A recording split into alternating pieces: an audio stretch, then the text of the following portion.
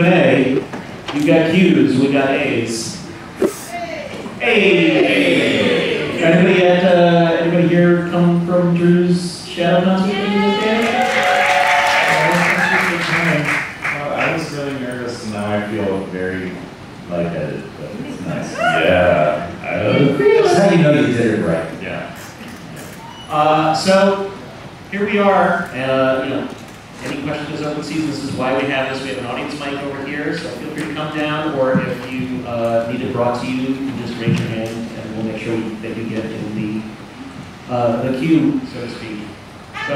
So lean in to the microphone, kind of close, and just let us know what you need. So my family has been doing this since 2017. I'd say it's an important part of my son's growth. He asked us to misgender him in Florida to feel safer. He also asked that he not have to come back to Florida again. The question is, do you have a time frame on when there will be an event we can attend again?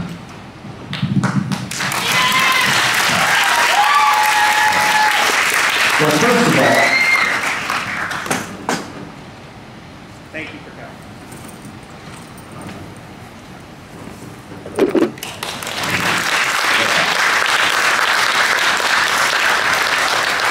Yeah, I'm very sorry.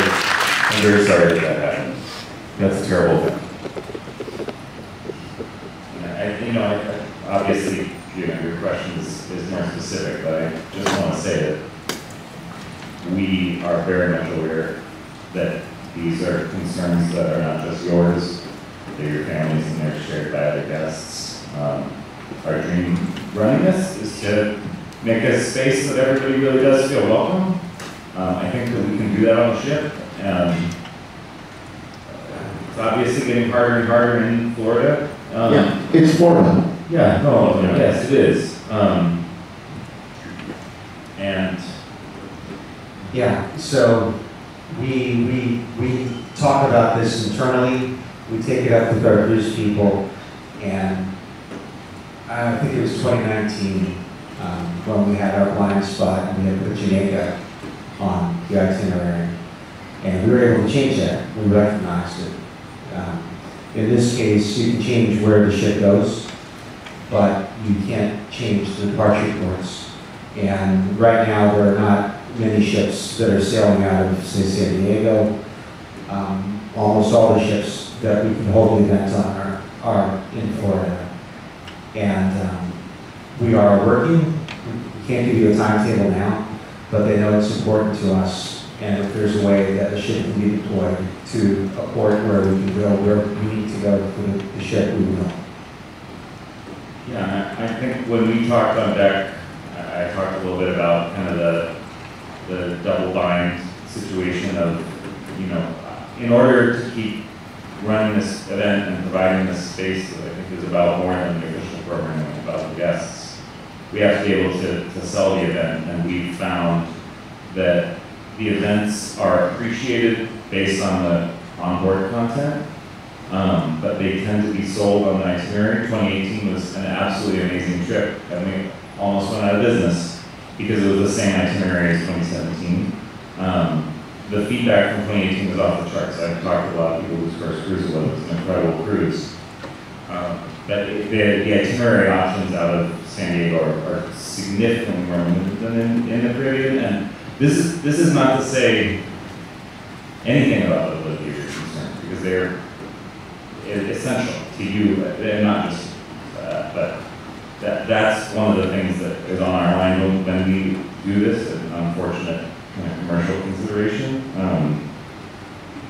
But we do hear what you're saying. Yeah, I mean, and I'm sorry. I'm really sorry that you and your family and your son. It's very frustrating. It's very frustrating to us as well. I would love to never go to Florida again, quite honestly.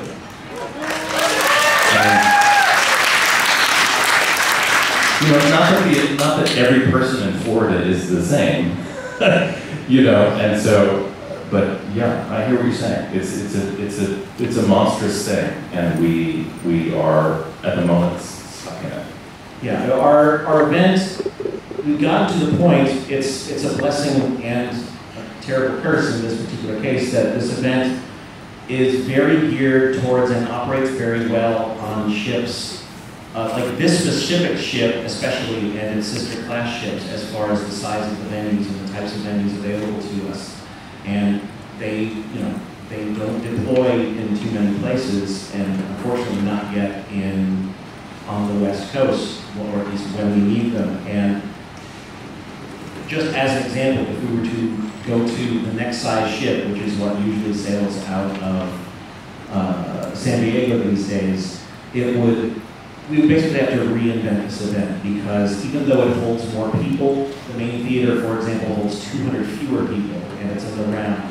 And the back deck isn't, oddly enough, as accommodating for a large stage. And the spaces available on board are in different orientations, not necessarily better or worse. Sometimes, we've analyzed them, we've sailed on these other ships to check them out as possibilities. The short version is, it would take kind of a ground-up reinvention of this event in order to just move to that class of ship, for example. And that's not to say we can't and won't do that if we believe that circumstances are such that, sailing out of Florida becomes completely untenable. But it's also not, we can't just say, we'll just pick this up and put it down on this other ship that's available. I imagine it's not very helpful for you to just hear the reasons why it's not just an easy thing that we can do. And please understand that we really do. Oh no, I understand. There's what you have to do, and there's what I have to do for my family. Absolutely, of course. As much as this is also family. Yeah. No, it's absolutely.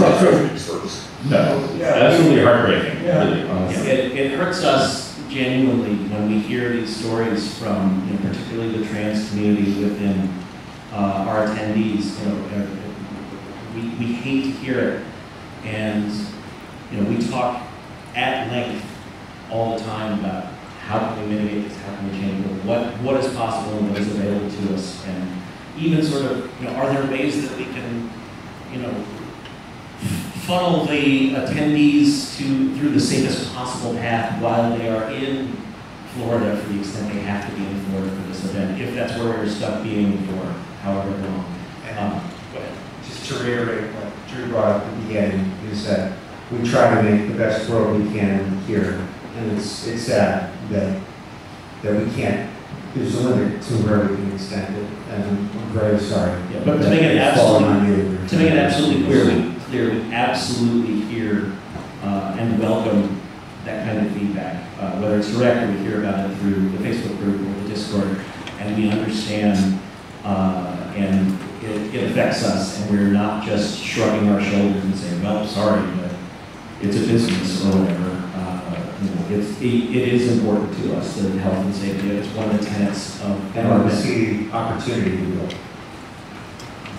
We wish we had a better, easier answer other than that. That's just the one we can hear right now. But we continue to listen, we continue to learn, we continue to work towards trying to improve the event in multiple ways. So thank you for your feedback. Even when it's angry, we understand the anger, we know where it's coming from. And I think I speak on behalf of myself and the rest of the attendees. We love that we're here, and we, as much love as I can give you as a person I've talked to for 10 minutes. And this experience you're having and who you are and expressing it freely, that's like the coolest part of doing this, is to give that space to people, and that's not going to be possible for you. It's really sad. And we hope that there are ways that you can continue to participate in the community, because I know that everybody feels this. And not to wrap it up glibly, but genuinely Ron DeSantis can go fuck himself. All right.